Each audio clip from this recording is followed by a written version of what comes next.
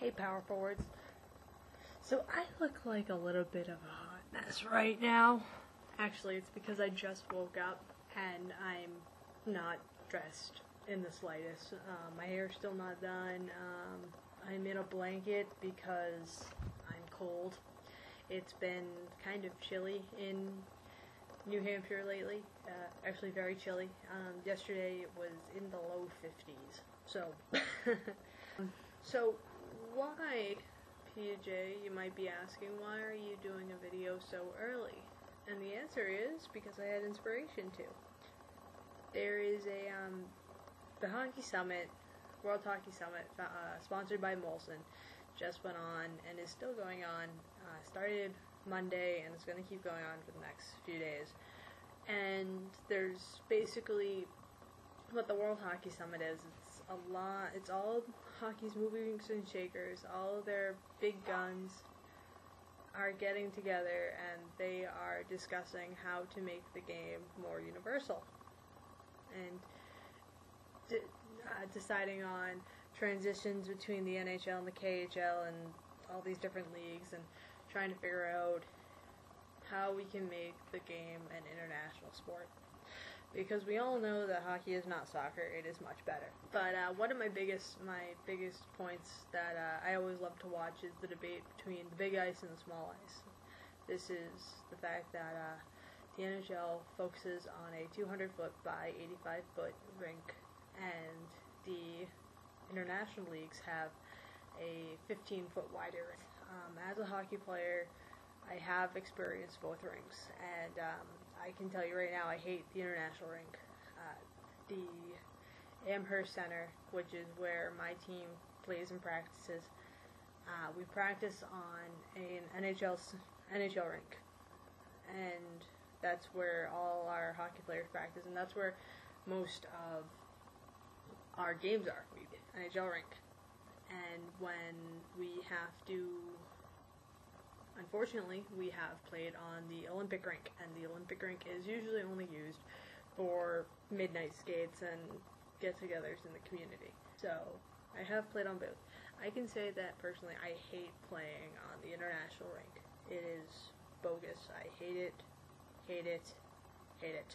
And I can tell you why, because that 15 feet when you're doing a line change really sucks. And it really makes you feel like almost you're not going anywhere. You can be skating as hard as you can, as fast as you can, and you feel like just because it's so wide, it's like driving down a wide straight road. You're not going anywhere. So that's what I hate about the international rink. However, when I think about the NHL and I think about the game of today, I think that Danny Heatley said that the international rink doesn't suit his game. Which, fine for him, but I think that the international rink might actually suit the game of today, which is what they were talking about, because the 200 by 85 foot rink was designed for much smaller players. I really didn't think of that. What I thought, considering the argument, was the Wayne Gretzky rule, which is because the Oilers, being the conniving bastards they were back in the 80s, what they did was they would just pull penalty after penalty, fighting majors and whatnot. So it was 3-on-3 battle, so there was more open ice. And the more open ice you had, the more that their talented forwards, the Wayne Gretzky, Coffey, and that line, they were all such great stick handlers, such great puck handlers, skaters, that they could really run circles around their opposition. So the league said, this is fucked up, and we're just going to take that out of there. I think that in today's game, with how fast the game has gotten, I think that open ice, that 15 feet extra, would really make a difference. It would make that game much more exciting, a lot prettier. I mean, if you're concerned at all about pretty passes and whatnot, that would be wow. I mean, just think about it. There would be so many colorful dekes banging off the boards, passing yourself. You have all this extra room. You could see Sidney Crosby, Alex Ovechkin, hell, if you're a Sabres fan, Derek Roy doing things that they never were able to because there's no space. But anyway, so that's what I always thought. I always thought that the big ice would be better for today's game because people are more skilled, they're moving faster, they're they're passing like crazy. Sam Gagne's soft hands. I mean, you guys know I'm always going to name the same names. So. That's what I think. I thought that the Olympics really showcased a lot of talent, just because you have that 15 feet extra.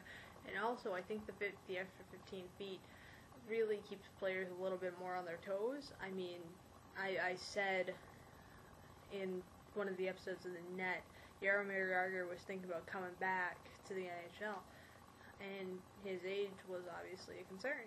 And I said, if he can play on the big ice in a professional league, then why can't he play on our small ice? That's all for now. I just wanted to bring up that.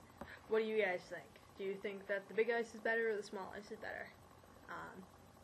Leave your comments below, and I will be sure to comment back. I am actually really concerned about this issue, and that's all for today.